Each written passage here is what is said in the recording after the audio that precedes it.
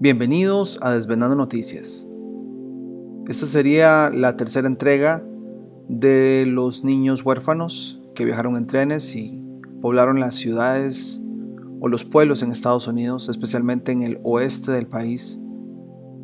Así es que, aunque la historia de los niños huérfanos empieza en 1854, no hay muchos documentos que nos ayuden a encontrar relatos de los primeros niños. Quizá lo más que podamos encontrar son personas que fueron huérfanos hace menos de 100 años. Del mismo sitio de cortos de PBS Iowa que mostramos en la parte 2, hoy les mostraremos dos ancianos que cuentan cómo fue su experiencia de ser llevados en trenes y cómo llegaron a encontrar su familia. En el segmento se aclara de lo que fue más cercano a alguien que estuvo vivo recientemente. De hecho, los videos fueron publicados en 2015, hace unos 6 años. No podríamos asegurar si los dos ancianos siguen vivos, pero su historia es de hecho conmovedora y reveladora a la misma vez. Vamos con los segmentos y luego comentaremos para cerrar.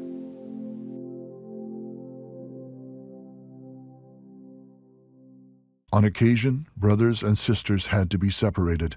This caused many tearful separations. They tried to keep siblings together as much as they could.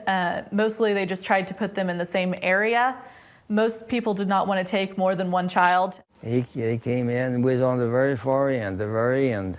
And when he got down to us, he talked to us and asked us our names and if we'd like to live on a farm and we could have a pony to ride, and things like that sounded good. We said, sure, shook our head. Well, he only was going to take one of us. Now, I do not remember which one he had chosen, whether he even pointed or said who. But my brother Vic was holding onto my hand, just gripping it, crying. Didn't want to be separated.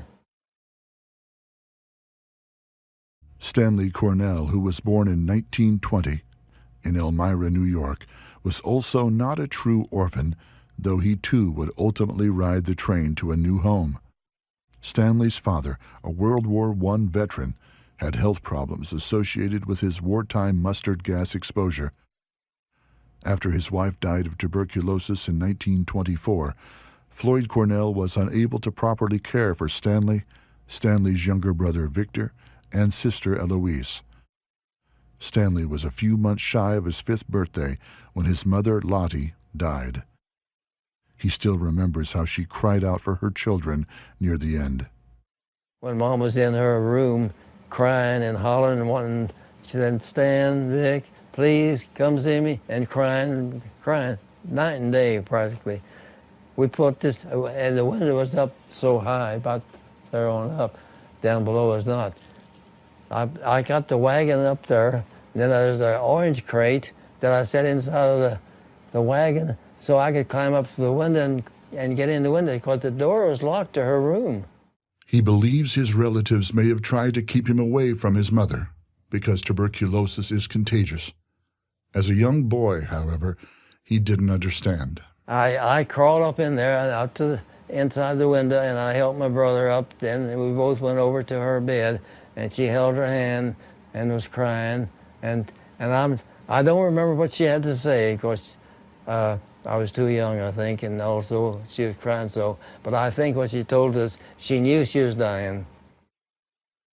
After his mother died, he sometimes felt like no one was looking after them, especially as his father tried to work while struggling with his own health problems. 2 ladies came out in a big limousine to us. It looked like a big, and we didn't have a car, of course, but it looked like a big limousine. And they come in and talked to Dad, and then they talked to us and asked us if we was happy. And I can remember saying, not really, no, not really. I didn't want to complain, but that was true because we weren't too happy. The boys were taken by the Children's Aid Society, while an aunt took in their younger sister, then a toddler. At the orphanage, children were separated by gender. Even on the playground, a tall brick wall separated the boys from the girls. My brother and I was separated when we was in there for those 6 months, but in between the houses, they had about 15 feet of chicken wire so that we could get together. And every day at noon, Vic would come from his side, and I'd meet him down front, and we'd talk through the fence. The children were given sparse and simple meals, milk, bread, or soup. Occasionally, they were given a piece of fruit. Then they'd come by before we finished, and they'd leave an apple or a banana, orange, as you know, for each one of us. And if you went outside, out of the building to out in the yard, the bullies would take it away from you. It was not a very pleasant place to be at times. However, it was a place that we stayed warm, you know, at night, and had some change of clothes and things like that.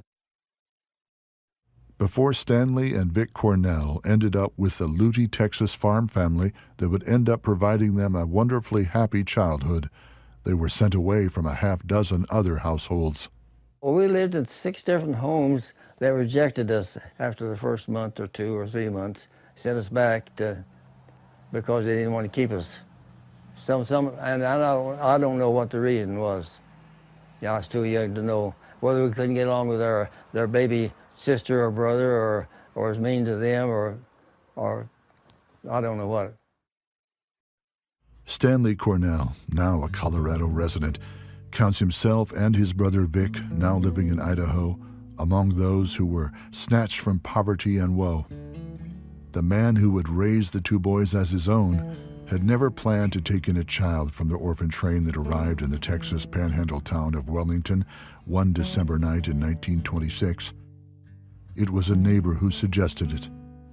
He was in town that day. He bought a new Model T, and he needed flaps on his windows on his car. So the farmer that rode in with him says, "Mr. Deidre, you got 2 girls, 10 and 13. You've always wanted boys, at least a boy." Yeah, I'd like to have a boy.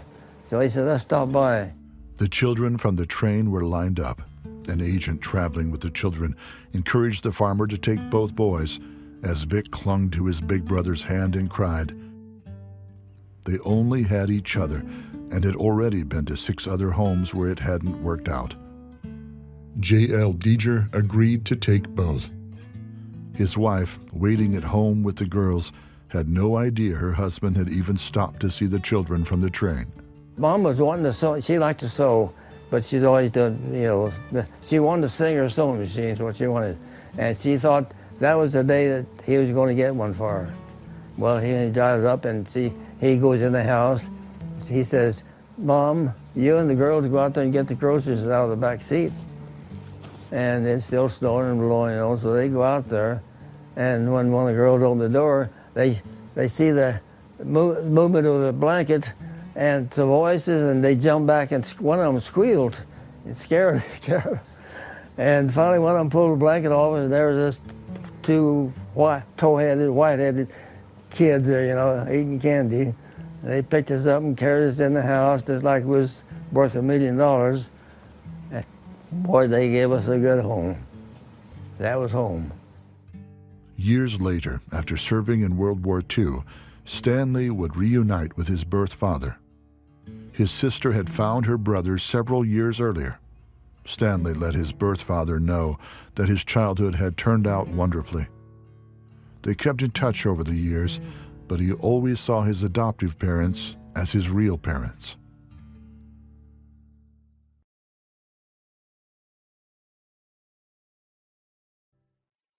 Bernadette Schaefer was 92 as of the filming of this documentary.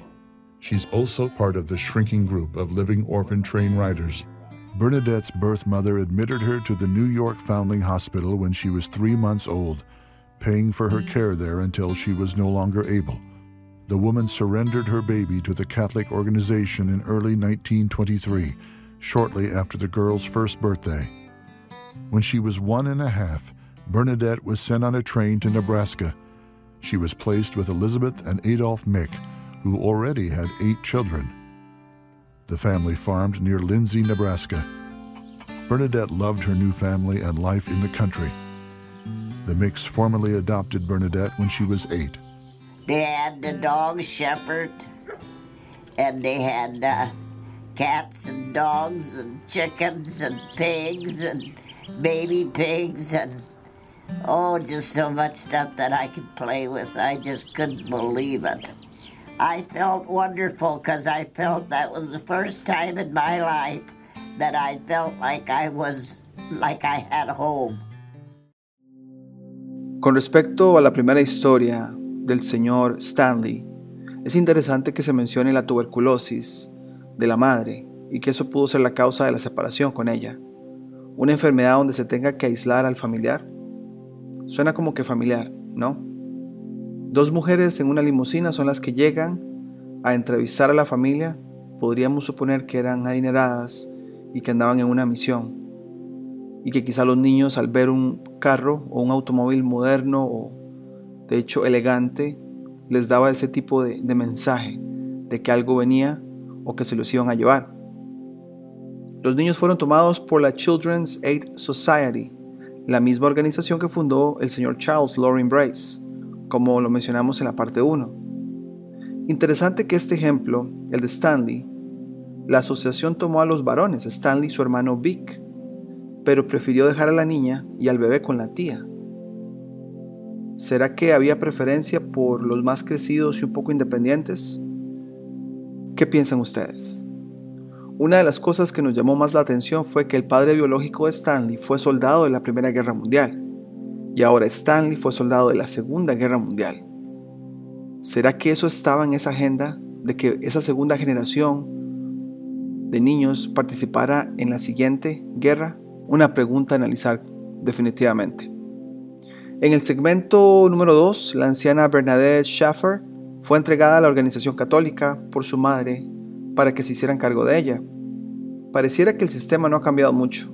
En lugar de apoyar a una madre para hacerse cargo, hagamos que el sistema sea suficientemente pesado para que la madre no le queda otra que dar a su hija a cargo del supuesto gobierno. Bueno, en este caso la fundación católica que se encargaba de sistemas de huérfanos y ese tipo de cosas. Así que por ahora sería todo. Si tienen algún aporte que les sume a esta conversación, me encantaría escucharlo, pero por ahora sería todo y nos vemos en la próxima.